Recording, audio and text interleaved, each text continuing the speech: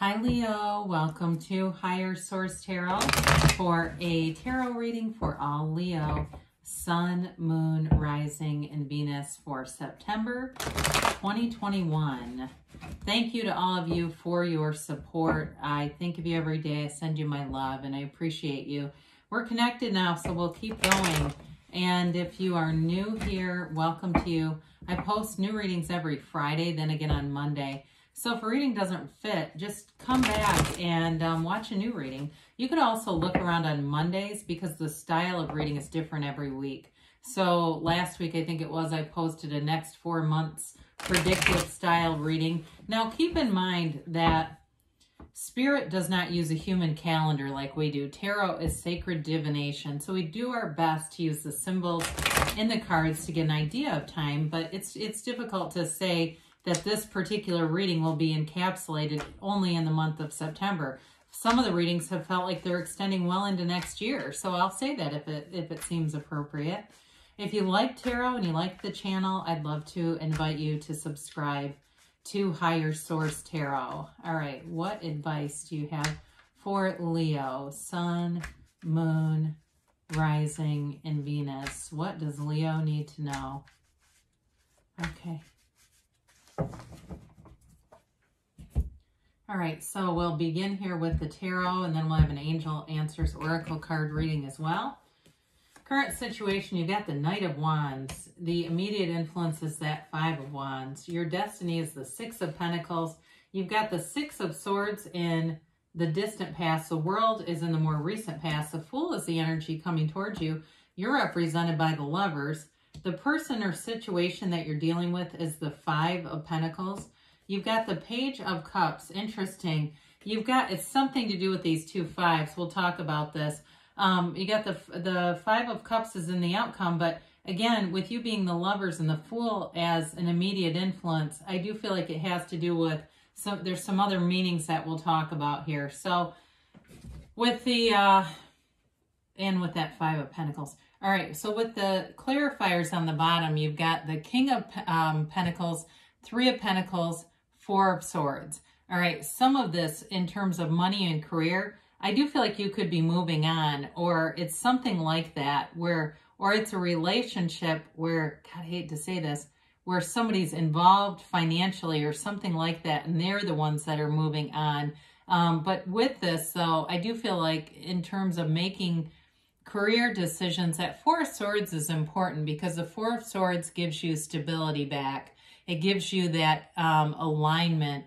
It puts you right back to center so that you're making decisions from a soul level, from source energy, and not just from the ego. It quiets down the mind big time. And so the fours are all about order and, you know, accuracy. And so that allows you to make, like I said, prudent, good decisions. The Three of Pentacles is a very harmonious energy. So whatever you're headed towards, I do feel like it's a better fit for you. You may be leaving somebody behind here or a job behind. I do feel like that's part of there's almost an internal conflict within you, but I feel like it's also related to external pressures, people who want you to do something that it may not be for your best and highest good here, Leo. The King of Pentacles brings in great stability in all areas of your life. It's money, it's love, it's also connection to your community, so nice social aspects too. And it really is an energy of, you know, with this getting stable to receive, really clearing, cleansing energies. You have it a few different times here. You have three different fives. So there's definitely a change ahead. And you've got here, you've got Gemini, fire, you've got all the elements, all right? But with this, you know, I feel like it represents you, that Knight of Wands wanting to get out and go. Fire is all about, the wands are all about enterprise, growth, your inner power, directing your ideas, taking action. And so with this, I feel like nothing is going to stop you, even that Five of Wands around you. So we talked a little bit about the fives, and it really is process, okay? And it's also mind over matter. So for some of you, it's about harnessing your thoughts and creating things around you. So if you're attracting some conflict, it may just be a matter of shoring some things up through that Four of Swords, getting things better aligned. but I do feel like you're moving ahead and there's somebody around you. I feel like it hurts them on some level, or they don't want it to happen, okay?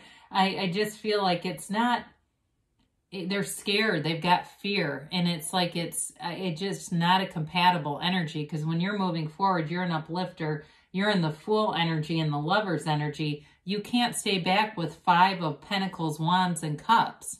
That is just not going to work. So if you're a cross watcher, I'd start raising your vibration, because you're not going to be along for the ride if you don't. It's just not going to be compatible energy. So your destiny is represented by the 6 of Pentacles. And for some of you, this moving forward may have been a result of feeling like you weren't of service. Maybe it was your own talents and gifts, your skill set was not being utilized.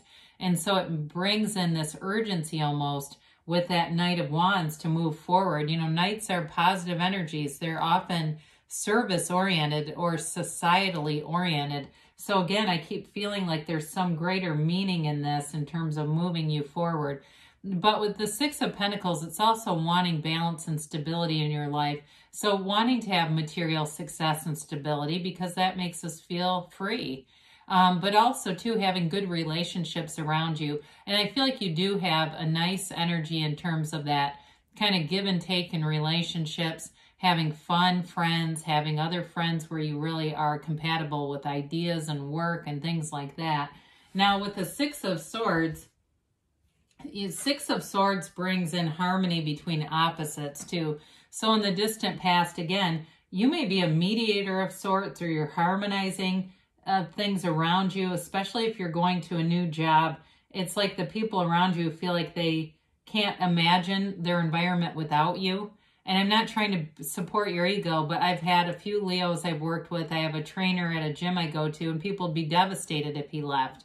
I mean, it's that energy, that life force that you bring in. But so I do feel like if you made a decision to move on, you're doing it. You do have cards of travel in here too. So if you've recently gone on a trip or you're planning one, you have nice aspects for that. But I still keep getting that somebody feels like you're leaving them behind.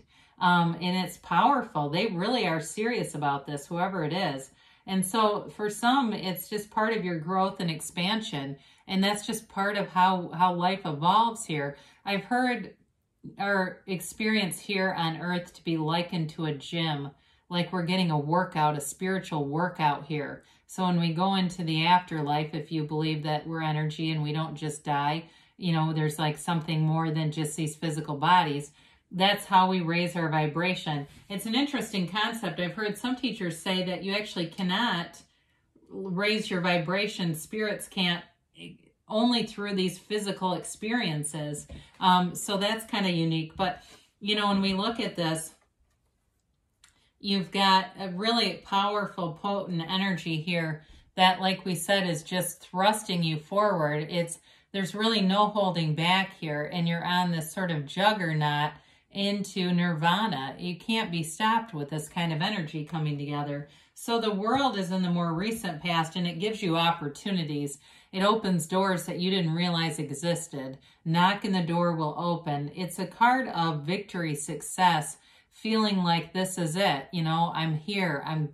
You're on this trajectory that you can feel yourself rising and moving towards more. And so with the Dancer of the Tarot here, with the World, for some people, the number 4 is significant. It's also significant in the Hanged Man. It's not here, but I like to mention that. So it can be 4 weeks, 4 months, but feeling like this vibration lasts. It really is about being on top of the world, being free of any restrictions. There's a release here, release of anything that holds you back. And so it is an energy where you're going to attract a lot of new people. And for some of you, that may be the whole thing, that the old friends or coworkers or whatever feel like they're being replaced. You're just, you know, I guess you're not replaceable to them. So there's something about this, but for you, it is a feeling of wholeness. That's why we come here. The Fool represents your soul in this earth school, and on this journey, right, the Fool begins with this fresh new enthusiasm, like when you go to a new place that you've never traveled to, you know that, the first morning that you wake up in that Airbnb or hotel and you can't wait to get out and see the area.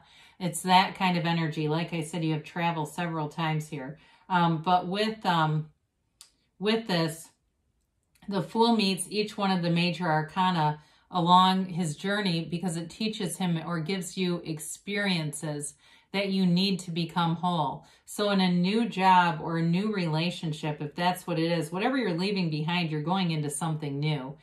This is the beginner's mind. You're teachable. You're hungry for knowledge. You're on your grind here. But there's no resistance. There's absolutely no fear. And so you move forward in a place of enthusiasm. There's trust here. It's a new beginning, a jumping off place. And it brings you into this next part of the journey that's amazing. There's nothing negative about this. And with the Fool, you've learned from your past experiences. So even though his mind is open and clear, he has experiences. He carries them in that little bag over his magic wand. And the only thing about the Fool is sometimes we don't always recognize our own personal power in this energy, right? He's got that wand so casually hung, but know that it's always available to you. You can have, do, or be anything, Leo. In this energy, nothing stands between you and what you desire. Plus, it's already been created, whatever it is. It doesn't need to be made. It's just lining up with it. So with the Lovers, whatever you're going towards is going to be a match for you. If it's a relationship, for some of you, there is love here. I get two storylines because there is quite a bit of earthy kind of energy here, and that certainly can be material things. But again, this can be representative of a really important relationship for you. So if it's them too, like I mentioned, first off, I got kind of this feeling of them leaving somebody. That came in like they were leaving another relationship. But it is a soulmate connection, and it's also a connection between the conscious, the subconscious, and the divine. So knowing that you're being divinely guided when you're in this energy. It's also a card, though, of kind of like the Six of Swords in some ways, inner and outer balance and harmony. So it's like your insides do match your outsides, and that doesn't, it's hard to stay in an energy that's opposing that for long when our insides don't match the outsides. When we're in a bad place internally, we'll find the outside quickly follows suit and matches it, right? So with this, so you get what you expect, you attract what you are. It is the right relationship for you, whether it's work or a love relationship. It is the right thing. So the Five of Pentacles, pardon me. Five of Pentacles shows up in the situation that you're in, or possibly the person you're attracting. Again, I feel like you're moving on and you've got your ride or die here with you. So you move on and it's not losing everything. It's going towards what you want. And there may have been parts of what you're leaving that felt good to you. And then something changed, alignment changed. And the next thing you know, you may have made a decision that seems rather abrupt to some people. It was like this, there's an urgency in this reading. And so with this, though, we do say this is knocking, the door will open, okay? So they leave this bigger group. And again, for some of you, it definitely feels work-related to me, like you leave and move on to another job and people are going to miss you. But they can still visit. They could come in and work with you again if they wanted to. We all have free will here. So with this, too, like I said, for some of you, I do feel like you are attracting somebody who's leaving a relationship, and maybe you haven't even met them yet. And that's part of it, is they need to disentangle themselves from another energy first. So sometimes if we go, I get comments about this all the time. There's billions of people out there, right? We're all just energy. And so when we're down and out, we don't attract, we're not going to attract our heart's desires. We're going to attract somebody who's also down and out. So when we are in the waiting stage or in the waiting process, our job is just to invest in ourselves and really see yourself as a real gift, a gift to someone. And here is a gift.